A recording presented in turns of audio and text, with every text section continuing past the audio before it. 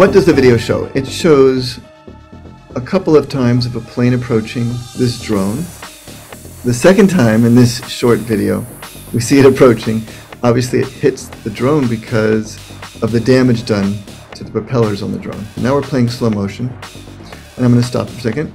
Here on the left is an undamaged propeller, and on the right, obviously major damage done. But something that people might not have noticed now is this propeller on the right also is damaged. This drone is quite large, so hitting it with another plane would be a very dangerous thing to do. From that logical standpoint, it seems like it must have been an accident. Because you're not going to risk your fancy planes just for a drone. And they could have taken it down other ways. So I think this was an accident.